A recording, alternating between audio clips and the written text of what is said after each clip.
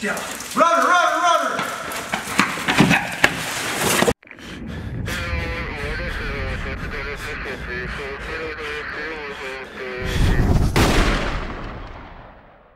Hey y'all, Imri with Tactical Rifleman here.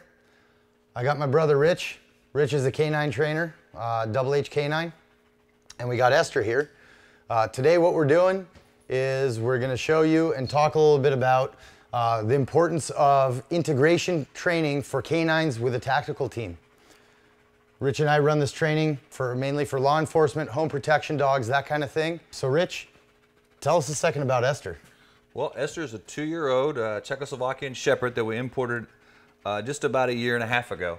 And she's been a great dog, great temperament, has a really nice off switch. In other words, she can hang out with us while we do stuff like this, but also she has great drive and temperament to do the type of work that we've been discussing. We've been running the shoot house today, you and Carl and myself. And essentially what we're trying to do is we're trying to get Esther, who's relatively new to this whole thing, we're trying to get her integrated and used to having other guns around, motion, a whole mess, and there's people around her. What's the deal? Why can't the dog just run with a team? Well, the biggest mistake everybody makes in training is everybody goes too far too fast. So what we've done is we've laid all the groundwork beforehand with Esther, and that groundwork would be her obedience, her grip work for bites, her muzzle work for muzzle punching and fighting, and then gunfire neutralization. We also started having her work around other people in not a tactical scenario. In other words, walking with people, being out in groups. So she understands that when we hold things up, it's not something she needs to chase or try to bite. She's just hanging out with us and being calm.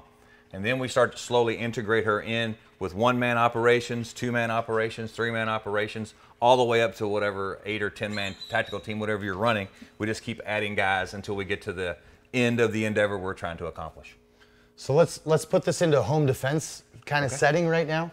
Okay. So because that's kind of part of her role in your family. Sure. Or what you're training her to be her role. Yes, Esther is our family's home protection dog.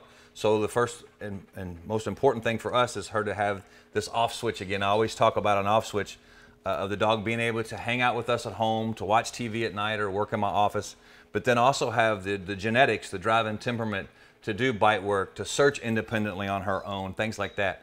So our goal as a family, since my wife and I are both retired law enforcement, our home defense plan involves weapons. So we wanted a dog that could be gunfire neutral. So we've done a lot of work with her being neutral to gunfire because we're going to search or clear our home together. So Esther is an integral part of that piece of the puzzle. A lot of people will buy a protection dog that's not right for gunfire neutralization. They bought a home defense dog and they didn't think about gunfire. They didn't think what they were going to use as their home defense plan. So we started first with, what is our personal home defense plan? And then we want to put our dog in that plan so we can be successful. So what we're doing today is we've been moving around, right? Carl and I were playing the TAC team, and then we got Rich and Esther running as part of the stack. And so what we're doing is, we're clearing and we're getting her used to the fact that we're moving around, we're doing our work, and then she's got to get called up front for certain places we want to send her ahead of the force. She's got to come back. She's got to not bite us. Send the dog. K9 up. Go find him. She's got to know that it's us. One of the things, in addition, is after the bite that we were working on, we're kind of storming the guy, and we got to get him under control while her teeth are sunk in him, right. And so that's something we're still working out, right? I mean, let's absolutely. Again, it's Esther's. She's only done this a couple of times as far as adding multiple people. So the biggest thing for us today is, as the team was moving up, we gave you just a little bit of space before we moved up too. So she's using more of an obedient session for her, watching the guys move, being obedient to me, being called up, wrapping the door and going in and finding the guy. And then once she's on the bite, we're trying to make sure that she stays calm on the bite, that the grip is up and in. In other words, she's pushing in on the guy. And then that way the other operators, as they move up with the dog, they can go hands-on, and we don't have to worry about the dog coming off or regripping or actually biting an operator just through redirected aggression type thing. It's hard enough for us to kind of get a handle on it, us as the humans, to get a handle on all that motion and who's going where and less talking and, possible bad guys around every corner. And, in the dog world, they say, your tension travels both ways up and down the leash. Yes. So your dog is going to feel your tension and vice versa. And so when you have a whole team, how does that affect the dog? Well, it affects the energy of the dog. If the guys are excited and moving, and of course that dynamic event already is causing the dog to be excited. So what we do, again, is laying that groundwork from the beginning. We brought Esther into multiple houses, the shoot house, regular houses, training ranges, and taught her to be calm first before she's allowed to go do what we want her to do. So then as we integrate people, she stays calmer and calmer. Even though the guys get a little more excited, she's able to control herself, look to me for direction. And today we was even getting the operators to resend the dog as well. If you come out of the room, if Esther was searching ahead of us and I was searching and clearing another room, if she came out of the room, operator could redirect her to go back and search for her again. And that's part of becoming a tactical team. So can we talk a quick second about the whole noise factor? Sure. Because on a tactical team, you're maybe trying to move, more quietly before the contact. After the contact, obviously everything changes in terms of noise. How does that work with the dog? A lot of dogs, especially in the law enforcement world, a lot of dogs are very barky, they're loud, they just want to go, they know they're getting to work here. Right. Again, I go back to that word groundwork, that phrase groundwork.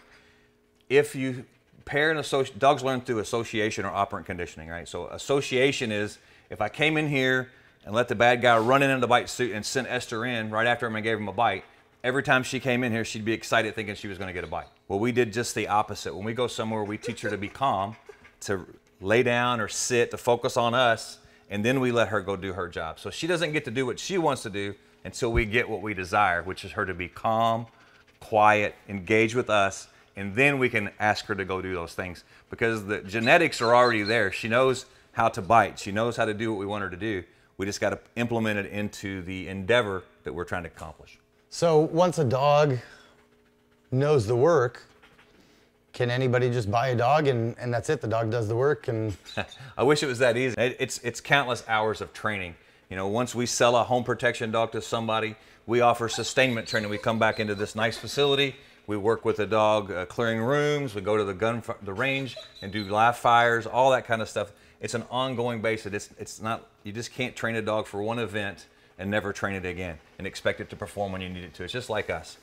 Shooting is a perishable skill. If you don't shoot, you go back to the range, you're not shooting as well. So we need to make sure that we're hitting all those pieces of the puzzle with Esther to keep moving her forward in training. Not only is she going to get better as she ages and with training, but then we can add more things to that training as we evolve.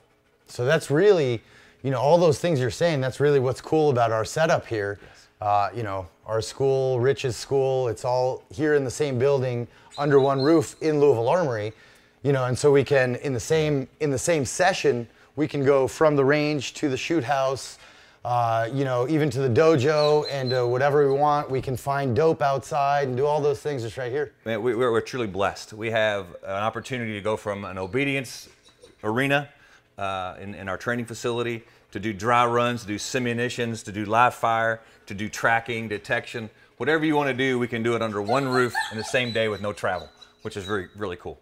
One more thing is, what would you say to somebody who right now, said, hey, Rich, I want to get a home defense dog.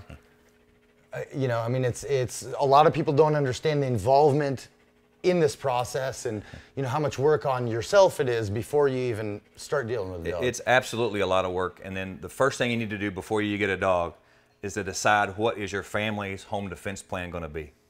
Are you going to use sheltering in place? Are you going to learn to clear rooms by yourself? Are you going to involve your family? Are you going to use firearms or baseball bats? What does your home defense plan include? And then you can get the dog that's right for that plan.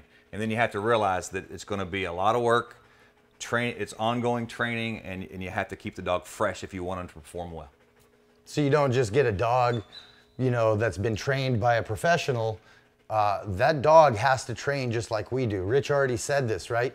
If you don't go on the range and shoot a bunch, your trigger work goes out the window, right? Your shooting goes out the window. It's the same thing with the dogs, but it's not just training the dog. You have to train with the dog daily. Yeah, well, at least weekly. That's what we offer sustainment training with all of our packages that we do. We want people to come back. We want them to stay fresh and current to make sure that they haven't formed any bad habits, because it's easy to go out and set up a scenario training on your own, but then create some type of training scar that you weren't even aware you were creating. And we don't want that to happen either. We want to make sure that they're moving forward and their dog is going to perform the way they want their dog to perform in those times, those moments. Thanks for watching. Make sure you hit that subscribe button, hit the bell. Check us out. Every Friday we put out a new video.